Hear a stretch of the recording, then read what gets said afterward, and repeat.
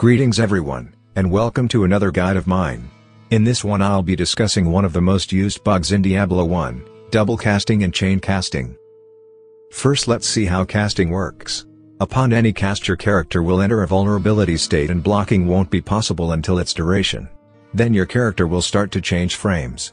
At the last frame your spell is activated and its effect will take place. In this case the firebolt on casting will become its own entity and move forward. After the casting is finished my character will exit vulnerability state and enter normal standing position known as stance. That's all fair, but let's see what we can do. If you cast a spell while you are already casting another spell, something unique will happen. The firstly casted spell will be cancelled, and the secondly casted one will be casted twice instead. As you can see I was casting a lighting spell, then the frame suddenly shifts to a fire one. Two more things will happen then. First, the first spell will take less frames to cast, and in addition it will take the spell level of the cancelled spell. The second spell then will proceed to cast as normal. This technique is called double casting, and as we'll see it has many usages in the game. Let's have some fun with scrolls, shall we? What you can do is place a scroll in your belt, then cast any spell and press the number of the given scroll slot twice. This will cast the scroll 2 times instead of once. With Identify you can identify 2 items for the value of 1 scroll. With Healing Scroll you can heal for full.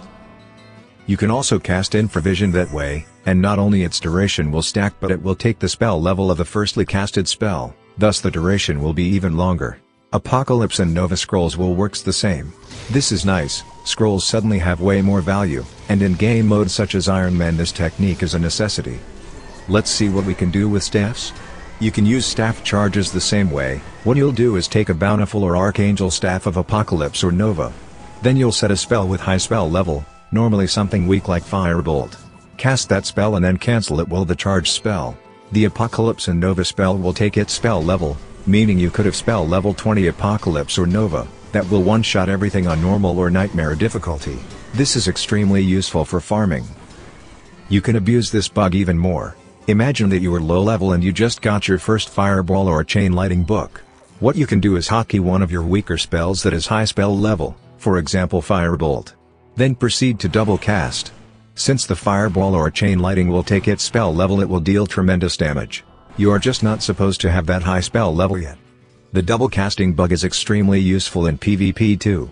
For starters you can double cast the flash spell and deal insane amount of damage if your target is not moving. Almost every class will try to keep a non-stop double cast using different spells like phasing, teleport, healing, fireball and other. The few saved frames are really important in PvP. On top of that as you get stunned while double casting only your first spell will be cancelled, and the second one will cast as normal if you don't get stunned again. That was all for today. Thank you all for watching and I hope you learned something new. Big thanks to the DevilutionX team that keep fixing and making Diablo 1 great again. See you all soon.